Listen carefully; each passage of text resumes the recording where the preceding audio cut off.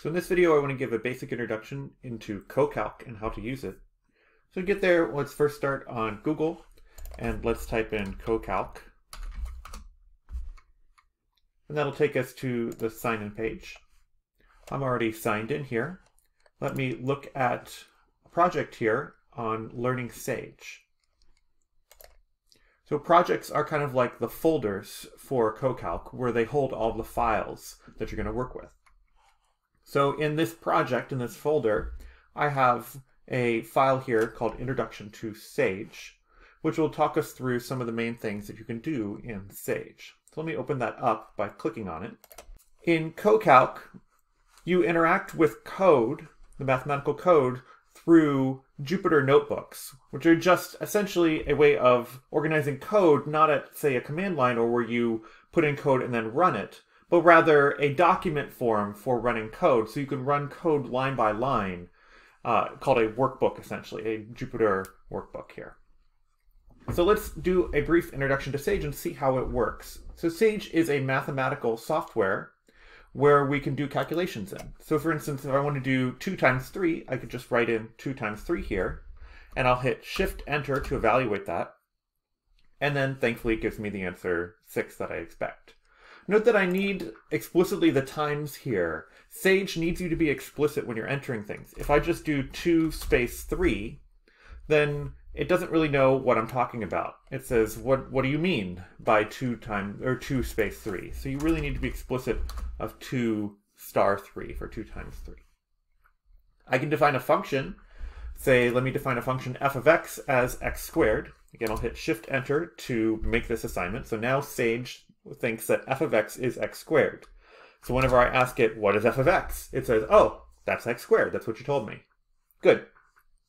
I can evaluate this function at, say, x equal to 2 by just doing what seems natural, f at 2. Well, okay, it gives me what I expect. Similarly, f at 4 gives me what I expect as well. I could show this function in a more nice mathematical looking way by saying show f of x, and that gives me this nice formatted version of what the function looks like. Sometimes this is very useful when you have complicated looking expressions and the tech input that you have been writing here is hard to read, so then you can show it in this form and it's a little bit easier to read. Sage thinks that the variable x, or the object x, is a variable, so if I ask it what x is, it says it's x. But if I ask it some other variable, say z, well, Sage doesn't quite know what I mean by that. I haven't defined z.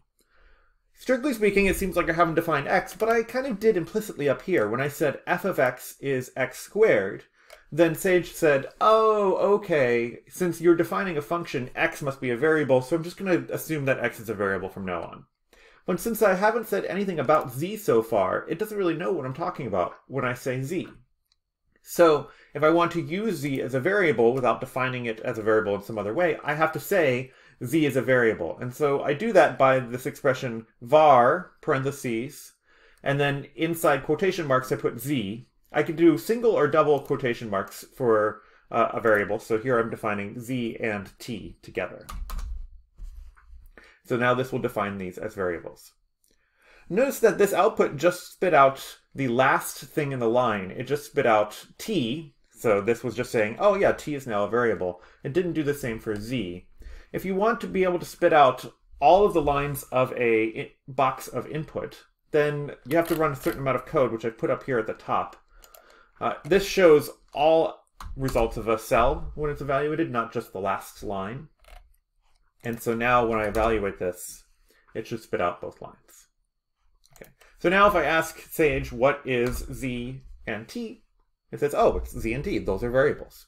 Excellent. So now I can use z in numerical expressions or algebraic expressions. So for instance, say I have the expression z minus 2 squared and like to expand that. Then I can just tell Sage to expand z minus 2 squared, and sure enough it does. I can also ask Sage to do more complicated expressions like factoring. So I have an expression here, polynomial in z. I can ask it to factor this, and it happily does, which factors into the nice combination z plus 1 cubed. Sometimes when you write expressions, Sage will automatically simplify them. So for instance, here I have 2 times x minus 1 plus 3x plus 4. Now I evaluate this, and Sage is just going to evaluate this and simplify it down to 5x plus 2. So it's distributing the 2 into the x minus 1 there and simplifying everything for me. That's really nice. I can do calculus with Sage. For instance, say I have my function f of x from before, which is x squared, and I want to integrate it with respect to x. So I can just call integrate, then parentheses f of x with respect to x, and Sage will happily spit out the answer. 1/3 x cubed. Good. There's lots of different ways of writing the integral or the integrate function. You can write integral or integrate for the function. Either of them works just fine. Sometimes I'd like to do a definite integral instead of an indefinite integral. And for that, then instead of just writing comma x after the function that I'm going to integrate, I can write comma x from 0 to 3, and this will now give a definite integral. I just want to point out that there are also things called methods in Sage, where you don't have to just call it as a function like this, but you can say f of x dot integrate. Sometimes this will come up when there are things in Sage that are only defined as methods in this way. And so this will happily give the same result. You don't have to have a function inside that integrate function. You can do whatever you want. So you could just say integrate x cubed plus 4 with respect to x. You can type that function in directly inside the integrate and it will spit something out. Let's talk a little bit about numerical precision. Happily, Sage already knows about many of the special numbers. For instance, it knows what pi is. At least it says it knows what pi is. In order to extract what that value is, then you have to say, tell me the numerical value of pi. And the numerical value of pi is found using this reserved variable n. So you take n and put pi in parentheses, and now it spits out a numerical value of pi. Sage also knows about e, so you can find the numerical value of e here. But sometimes you need more numerical digits of precision than Sage just naturally is going to spit out in its calculations. So for instance, if I want to know pi to 20 digits, I can just say, I want the numerical value of pi, and then inside the n function, I'm going to put comma digits equals 20. It seems like a very reasonable thing to say if you want more digits of pi, and so now it will spit out more digits of pi. I can integrate functions that sometimes don't have nice expressions. So for instance, here, I integrate e to the x squared for x from 0 to 1, and this spits out the error function. It also spits out things in terms of the imaginary number I, which Sage also knows about. And so Sage knows about special functions already built in. If I want a numerical value for this integral, however, I could just say I want the numerical value of this particular integral, again using n to find a numerical value, and now it will spit out a numerical value for that. I can do more calculus, so remember I have my function f of x, which was x squared. I can take a derivative of that by saying diff of f of x, and then indeed give me 2 times x. I could also evaluate this by saying derivative of f of x, and it says 2 times x again. Sometimes you need to be a little bit more explicit when you're taking a derivative. Maybe you also have a function which is a function of multiple variables, and so you need to be a bit more explicit. And so in that case, you can say diff f of x, but then put comma x or comma y, whatever your particular variable is, and so now it will explicitly take a derivative with respect to that variable. And again, this is essential if you have a function which is a function of 2 variables, say of x and y, as in here. So I have a function g of xy, which is x squared times y, and I can take a derivative in the x and y variables here. I want to talk briefly about vectors.